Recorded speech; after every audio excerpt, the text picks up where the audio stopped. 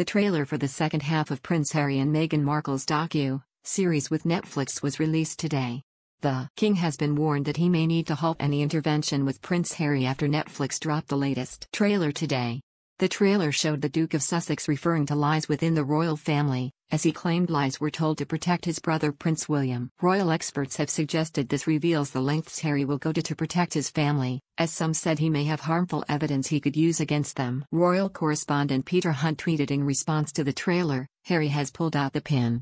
The royals will have to watch how they respond given the evidence Harry may have at his disposal." It had been suggested that the King may be looking into an intervention with his son after the finale of Harry and Meghan Markle's documentary. 3 episodes of the docu-series have already been released, with the next 3 coming to Netflix on Thursday, December 15th. Some have claimed the latest trailer shows Harry throwing his family under the bus, while others commented on the breakdown of his relationship with his brother Prince William. It is not yet clear who Harry is referring to in the scenes shown in the trailer, but speaking to the camera, he says, "They were happy to lie to protect my brother. They were never willing to tell the truth to protect us." As he is speaking, images of Buckingham Palace and of the siblings at Prince Philip's funeral flash up.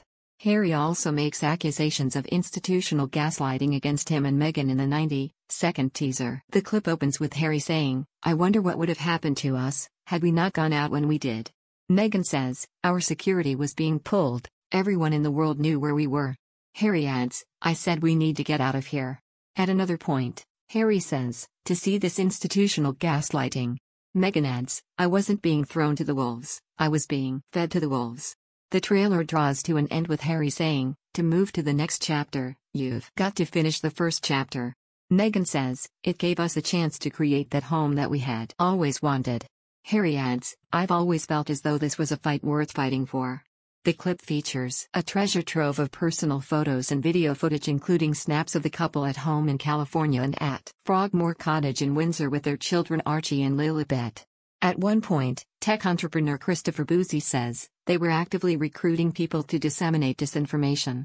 Actor Tyler Perry, who lent the couple his home when they first moved to California, adds, "They just wanted to be free to love and be happy. I applauded that."